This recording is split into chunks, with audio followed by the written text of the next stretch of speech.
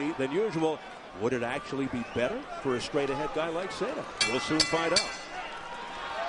Seda, an exciting guy. He's been down several times, but gets up to fight. 3-0-1 versus Southpaws, including the technical draw with Derek Gainer. Casamayor in the white with the blue trim. Seda in the blue with the white trim. Seda, a quick-handed puncher, good right hand. Pivotal weapon, of course, as we've mentioned, against lefties. But Seda was very vulnerable in that short time to Gainer's straight left. He went down a minute in on a straight left from Gainer. That same punch, very effective for Casamayor versus Corrales, particularly the first fight they had. In these early rounds, telling because Casamayor has suggested he will come forward more than he normally does, and we see it already. Now, this can be good because he could get in there and land something big and certainly not give rounds away as he did against Corrales in the second fight. But it can be bad because he can take himself out of what is his normal game plan and put himself in a position where Seda could land something. Casamayor is starting out in deliberate fashion, boxing, but every once in a while throwing that straight left hand. His power punch. I've heard you've mentioned it before. We think of Casamayor as just a slick boxer, but he does have power. And he's shown it in recent fights. He hurt Freitas. He knocked down Corrales 3 times in their 2 fights. Fought a rough battle against a very good fighter in Nate Campbell and slugged with him. So he can certainly be a power puncher. Does have the great hand speed, and he proved in particular against Corrales he is one tough, gritty boxer on every level. Aside from the technical skills, very much about heart, terrific chin, and tremendous will.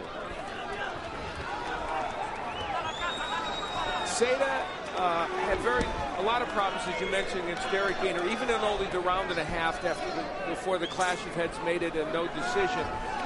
He really looked lost against the lefty, and truth to be told, so far he looks lost against the lefty, moving the wrong way, not sure what he's supposed to do. You know, there are a couple of ways to attack a lefty. One is you really should move to your left. Number 2, if you have the weapon, you should throw a double left hook, or jab, and throw a straight right.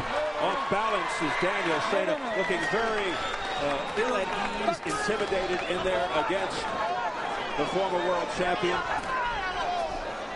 He's got to keep the pressure on Seda and go to the body and get out of the way. Casamayor's countering less, but he's just staying out of the way, basically. You know, I said in the keys that for Casamayor, put pressure on, but do it from long range. That's exactly what he did here in round 1, and it was so effective.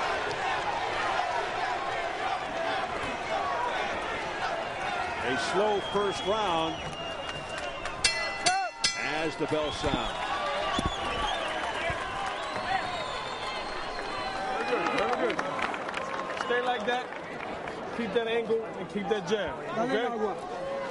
All right. Tell him to keep that angle and keep that jab going like that. Okay?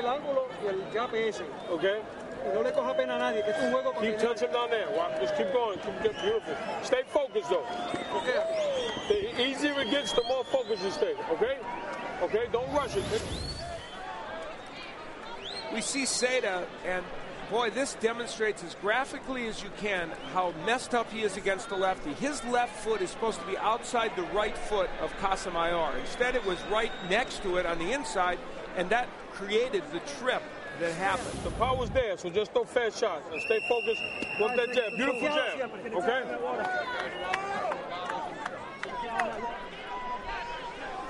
The instructions of Buddy McGirt, a busy man looking to even the score here tonight after a rugged first fight, having Michael Moore losing. Round 2 scheduled for 10. Now, Casamayor, of course, has been accused of being a dirty fighter as he lands with that jab. But he'll need to watch out for Seda if Seda ever steps in. Sometimes does lead with his head. There's a left hand that rocks Seda, bouncing off the ropes. Casamayor jumps on top of it. So far, it has been target practice for Casamayor. Daniel Seda is walking to his right, inviting Casamayor to throw that straight left, and it's a punch that had landed very effectively against Corrales, and we've seen it in other instances. Seda's being hit with it. No. Break clean. Once again, raised the issue in the first fight. Why would a fighter do that against a southpaw.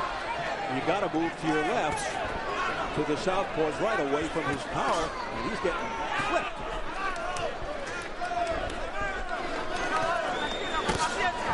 Seda finally comes forward with a right hand, but it was blocked by the left glove of Casamayor.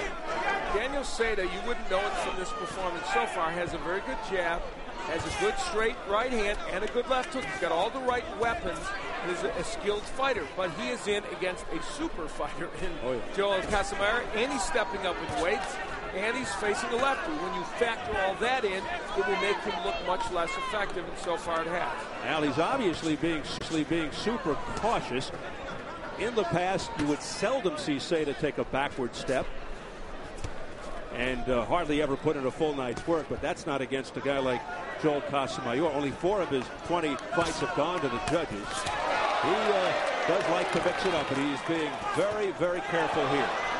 And he's getting tapped. Lefts and rights are landing now by Casamayor, backing Seda up some more.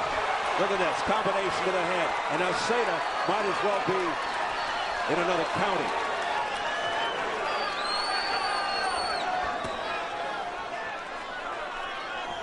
All the knockout ratio and the winning percentage and all the rest for Seda, which is, and of course he's the younger fighter, you take all that into account, it gets thrown out the window when you face a boxer of the skill level of Joel Casamayor.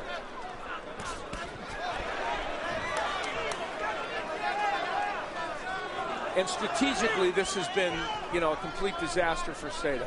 He said that he had worked on how not to get it with the left hand. He felt comfortable sparring with lefties, thought that he had put to rest that issue of the gainer left-handed stance giving him a problem. None of that has happened so far.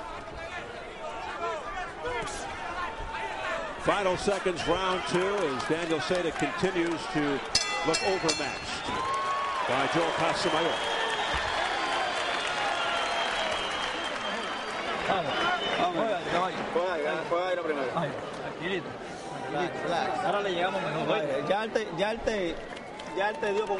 He already hit you hard. He's trying to knock you out.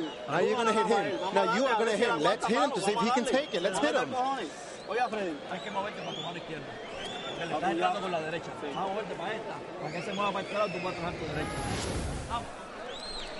Casamayor getting the straight left in, and he throws that punch not always perfectly straight, but it helps him land it.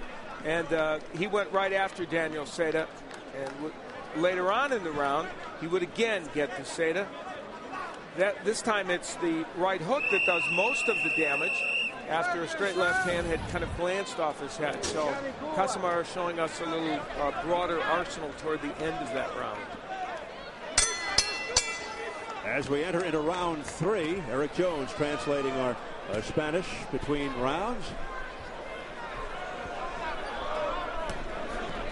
There have been many great Cuban fighters over the years. World champions Jose Napoles, Benny the Kid Perret, Sugar Ramos, Joel Casamayor during the recent run of Cuban defectors stands at the front of the pack.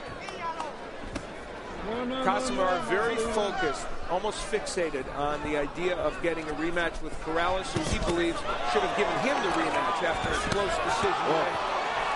And he knows he has to get through Daniel Seda to get the job done, and right now he's doing it. And a wicked body shot during that sequence by Casamayor. Right to the solar plexus of Daniel Seda.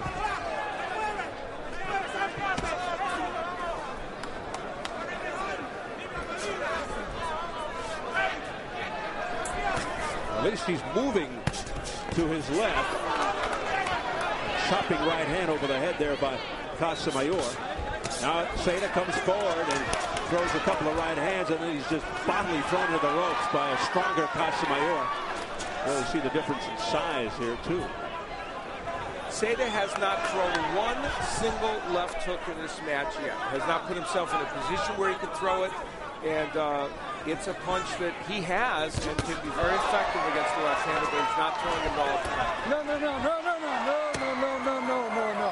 Mira, none of this in here, okay? Well, Casamayor, who has been accused of roughhouse tactics in the past, mostly out of frustration, pulling Seda down, and he landed a left hand there, did Casamayor. That's a world record. We're in the 3rd round, and that's the first caution against Casamayor. He's never gone that long without a caution from or warning from a referee. Very accurate. It's a world record.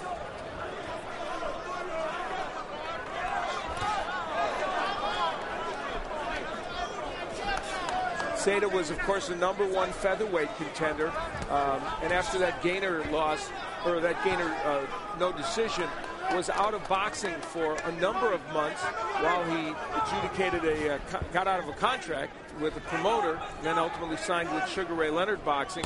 So he just sat out to get rid of that, and then has had 2 fights since then as a junior lightweight. So he hasn't been that active, as we pointed out in the last several years. Casamayor continues to have his way, doing it at both ends, offensively and defensively, eluding punches while he's scoring regularly.